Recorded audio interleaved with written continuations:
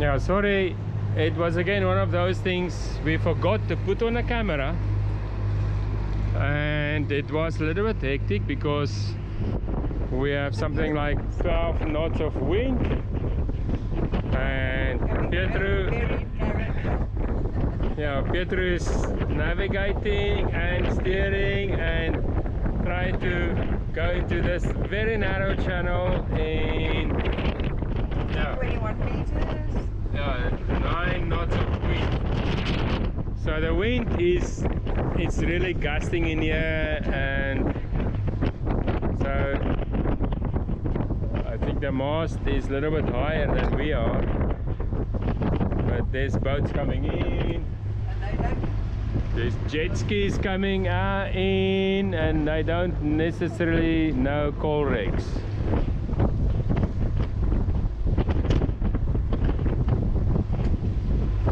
Bonifacio was really a highlight, and now we're getting into not the ocean, into the sea, the Mediterranean Sea. Oh, look at that passenger ship.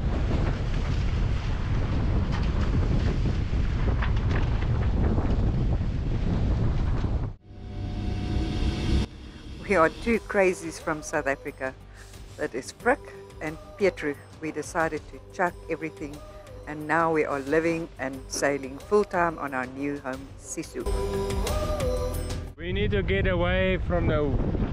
First of all, there's supposed to be a lull over here, and a lull and 14 knots. A lull and 40 knots. A lull and 40 knots. Yeah, so according to Windy, all the weather models say yes, going to be a lull, but we've got... Oh, but 16, 17 true.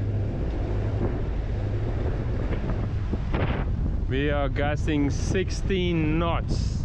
So predict wind was saying that this area here is going to be 0 wind.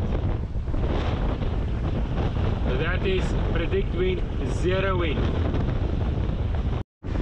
So those clouds it's holding there is part of the reason why we think we should start leaving Corsica and go a little bit more north. Very soon that will generate a lot of lightning, and I'm not into the lightning scenes.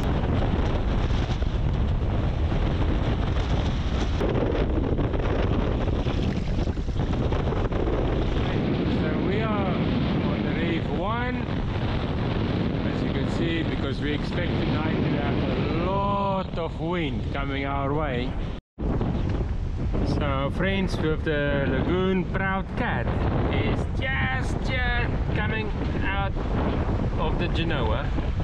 So they still on a port deck, and we are busy on a starboard deck. But yeah, the Lagoon 45 and also the Leopard 45, they are very well in competition. So I don't think one is better than the other one at this moment. They also reefed 1, we also reefed 1. Look at that, we exited Bonifacio almost at the same distance. So Pietro heard a screw or something small falling, and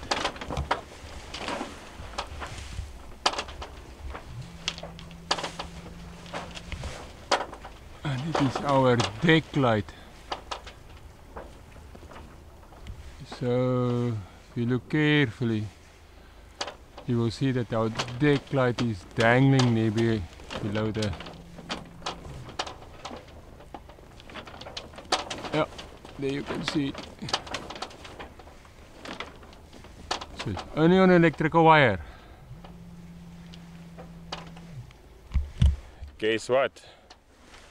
Oh, I'm going to go climb up the mast.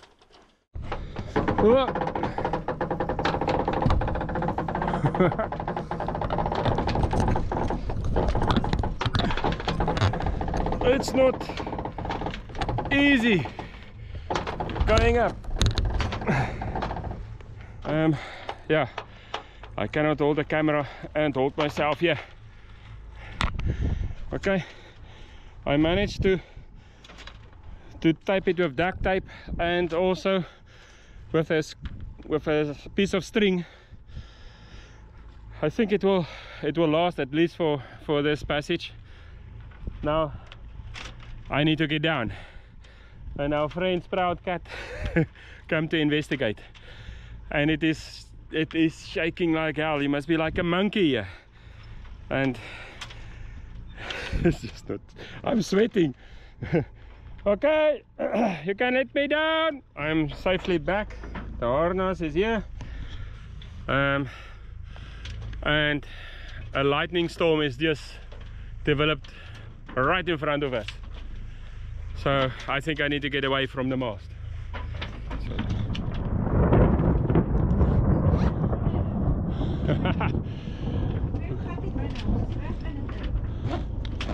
So the thing is tight. Pietro is shouting at me. I need to get inside. Look at that storm right in front of us, actually all around us. We are here in the middle here, and that is the storm, and it's a lightning storm. It is it's not good news, but luckily I'm down. I think you saw the time. It's now 5:15. So that took us about an hour. So it's always at night. And also now with a storm, it's like oh yeah, it starts to rain. It actually started to rain. What a night we had. Yeah, it always happens at night, isn't it? Or maybe we only notice it because it happens at night. I'm sure during the day we also have some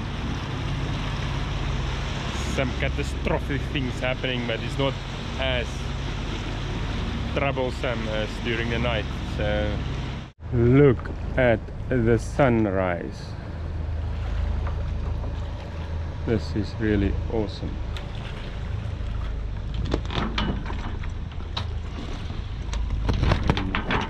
I'm trying to sail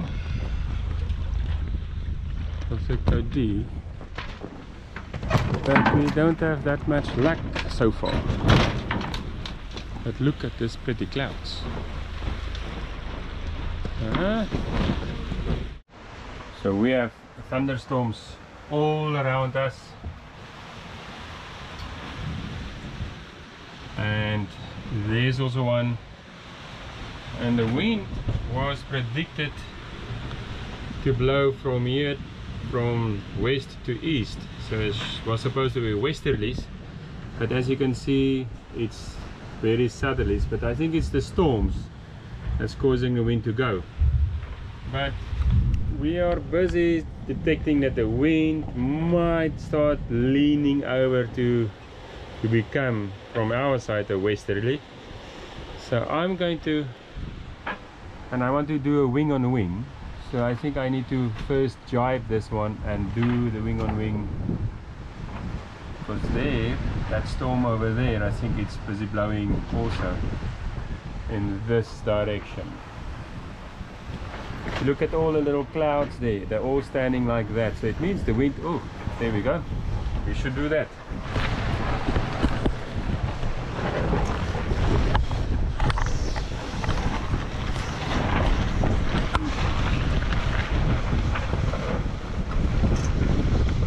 Should have done it. I'm trying to get away from this guys and that guy, because if they catch us, they just got more heavier and heavier rain on that side, and now I can see it starts to rain over there as well. So that one is new, that one is a massive one. So let's see what Pietro is making while we're having fun. She's cooking up a storm. Doing breakfast wraps. Look at that. There's some stuffies there, looks like Egg, bacon's done, sauce is done, look at cheese is cut, so now it's wrapping time. all this nice goodies.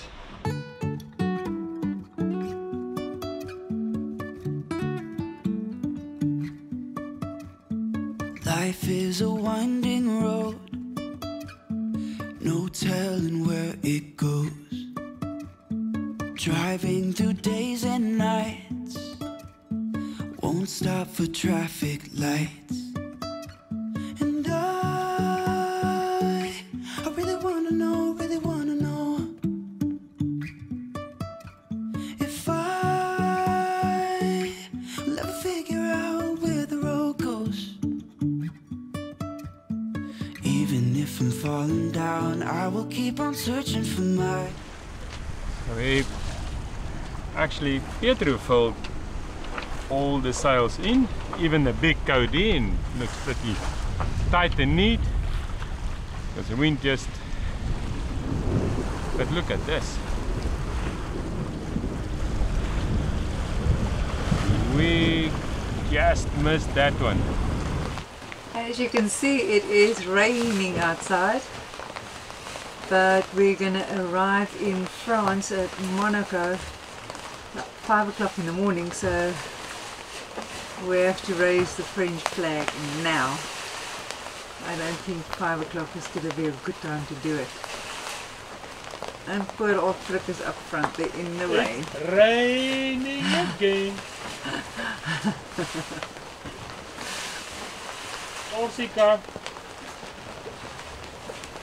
Corsica is kind of like in automotiveness.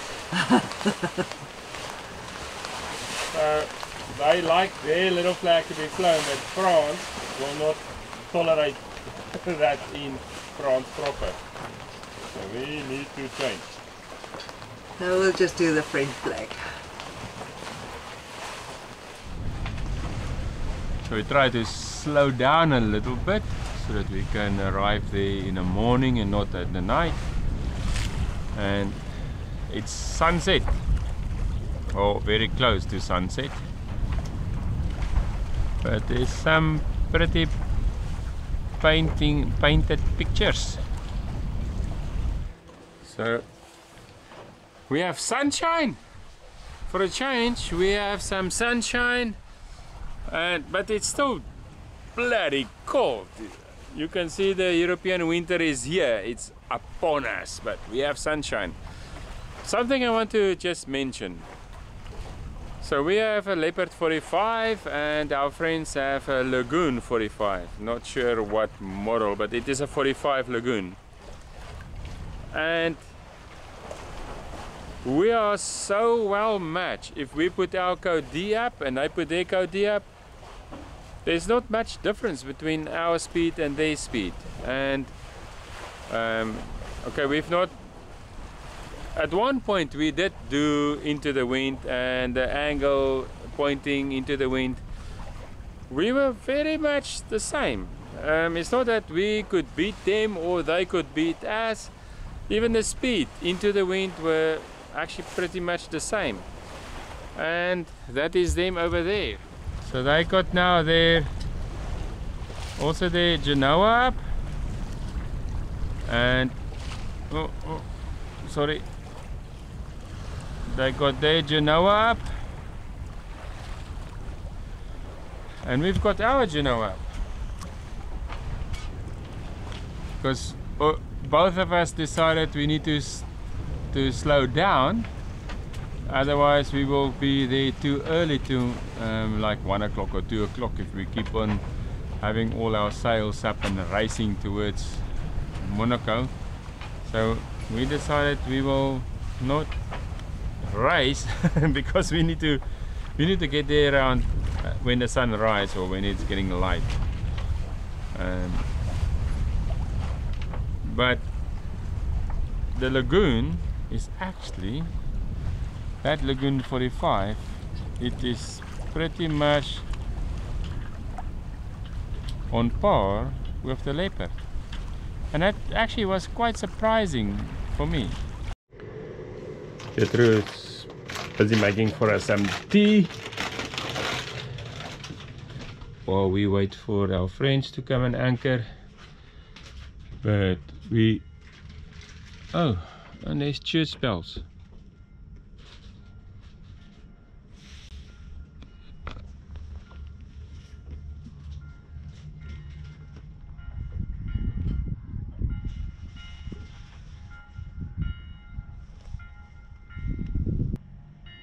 Sisu feels very small next to all these big boats.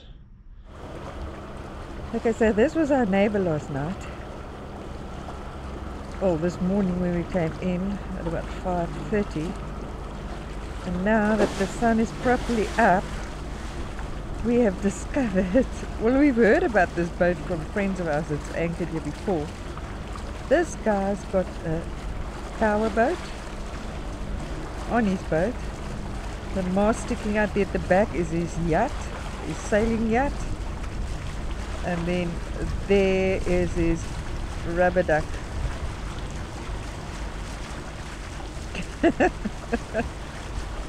How do people like this live? These little back porch umbrellas and all. It's like a little restaurant. I wonder how he gets it off. I don't see any cranes. Look at that.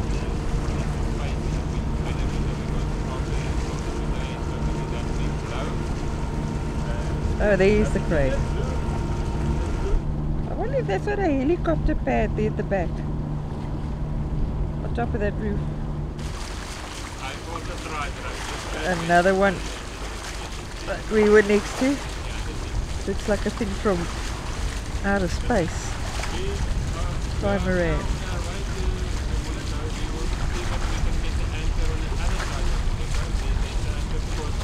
Look at that.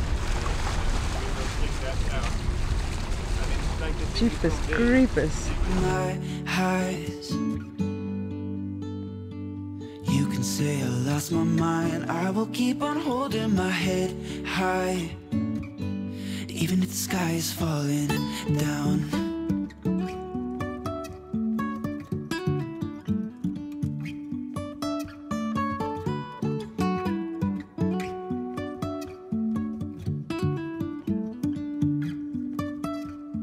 Jumping from cliffs so high, trusting our wings to fly.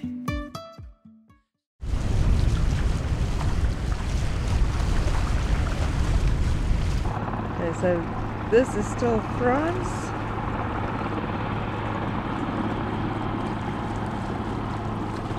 Parc-les-Vaux Français.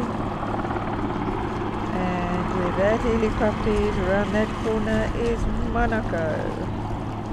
We'll go around there now.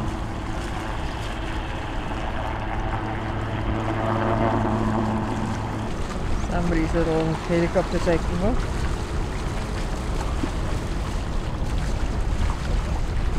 Can you believe it? Oh, I can't zoom in anymore. Okay. Good news, no fire. Unlucky owner of a new car getting delivered by helicopter. Where does the money end here? Another chopper. No car deliveries. We're coming in to get another one.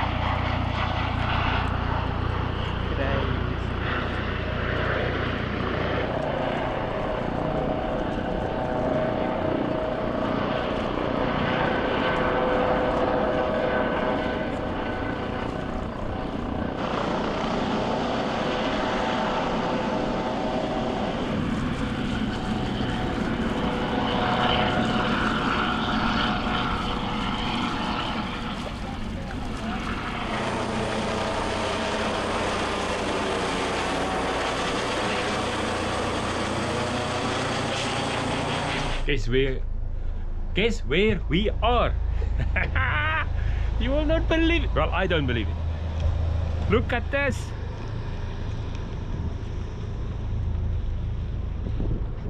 This is the castle of Monaco. And Pietro has been videoing all the time. Yeah, so we are passing Monaco. I think that is the library or the Oceanography Institute or something like that. And there is the castle itself, the monarchy. So we are actually right here. You can't believe it. And the helicopters is going up and down, and we passed a yacht that had a dinghy, a powerboat, and a sailboat. A super yacht that has a yacht, a normal yacht. And I'm just saying now, don't these people have cars to go to work and back? What does they all just go to work with helicopters? Can't they just use the regular cars? And I won't have a car delivered by helicopter. So I cannot fly the drone here, obviously not, because it will compete with other rotary devices or aircraft. But yeah, so we will try get Tipex in the water. We're going to try and anchor over there. I see there's a big boat going into the harbor. We will see whether we are allowed to go in with Sisu into the harbor. Majestic. Not nice looking, but it is majestic.